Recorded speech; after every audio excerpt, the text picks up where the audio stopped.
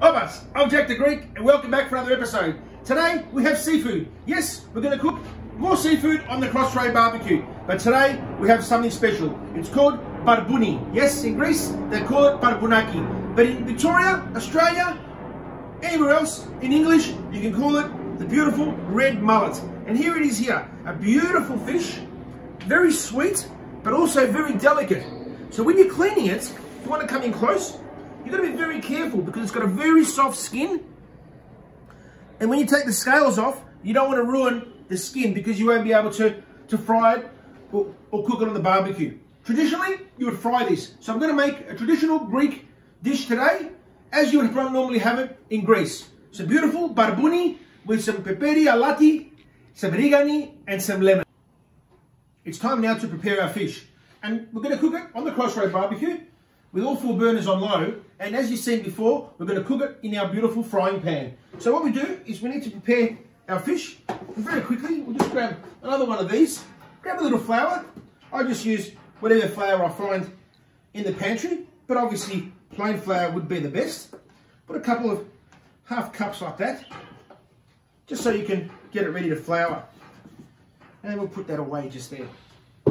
Then we just grab our fish. And this is how I flour my fish. I just put it in like that, nice and gently. Give it a bit of a cover, dust it off, and it's ready to go. So we'll put that on the side. And I'll show you a couple more. Just like this. There we go. I make sure there's no flour on the inside. And I just put them up there together, just like that. Okay, so we're nearly finished with our fish. And as you can see, I've put them up here nicely on the chopping board, just so you can see how I've put the flour and how I've floured the fish. Very light, you don't want a thick layer, and you want to be able to dust it off like that as well. It just needs a little bit there. So we'll put these 2 away. And we've had our frying pan in the CrossRay BBQ for around 3-4 minutes now, and it's ready to go.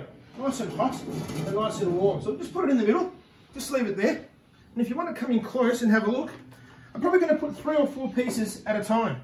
Now guys, it depends on the size, but I like dusting it off like that. I don't like too much flour.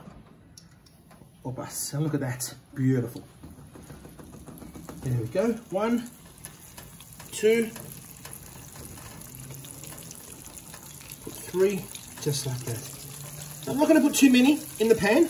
I'm probably going to cook, I'd say, I'll put 4 in. I'm not going to put any more because you don't want to put too much fish in there or any ingredients or whatever you do, meat, fish, when you're frying, because you don't want to reduce the temperature of the oil too much and then it starts boiling. You want it to actually fry. So we're going to have that on there, on the CrossRay BBQ, for around about 3 or 4 minutes either side. And then we'll finish off the next batch as well. And then we'll plate it up with some salt, pepper, some lemon, a bit of olive oil, and of course, oregano. Okay. As you can see now, the fish is nearly cooked. I've turned it over, and look how nice and golden red it's become. And that's why it's called the red mullet. And again, of course, in Greek, Barbouni. So what we'll do is we'll just grab the first few and just put them in the pan, just so they can let the oil drip off it, just a little bit. They're very delicate. See how delicate they are? They're very delicate fish when you're cooking them and frying them, and we put it in there. So I'm just going to put that on the side while we start preparing our other fish. But I'm going to wait about 30 seconds because I wanted to get my pan hot again. So we'll get our plate, and you can decorate it with anything you like, your fish. I want to put some rocket. That's a nice sort of touch to put at the bottom, just like this. So we'll put our rocket. I can see the oil. It's getting ready again for our next batch. So we'll be there. And we'll have a couple of lemons on the side, just like this. I'll just get my knife. Like that. We'll cut them into 4. And we'll probably be plating it up just like this. So just like that. And now, it's been about 30 seconds. Let's put the rest of our fish back in. So come in close again, and you'll see that I keep to my tradition and make sure that I've got at least flour on there as possible. Beautiful, there we go. Put the next one in. And if you've noticed, I've put them the opposite way because you can actually fit more that way. Here we go. Just there. So we'll let them cook as well for another 5 or 6 minutes on the CrossRay BBQ with all 4 burners on low. We don't want to overcook it or burn it. And we'll be back to plate it all up. Opas. Coming close, and you'll see our second batch is just about ready as well. There we go. Look at that beautiful red mullet, as they call it in Greece, Barbouni. So we'll put it now in our second tray, just like this. Very delicate. Just like that. And we'll probably put one more. So I'll just turn our burners off now, just like this. And there's a little bit too much heat being generated there, and we'll put that there as well. So while they're draining a little bit and the paper is absorbing the oil, I'll start plating up the ones over here. So we have these here, just like this. So we've got our plate, and of course we've got our beautiful fish. It's very delicate, so be very, very careful with this. And there we go, just like this. Beautiful. There we go. One there. A bit closer. And I actually like ones from this batch too as well. We'll get some nice ones here, nice size. And we'll put them in as well. Beautiful. Just like this.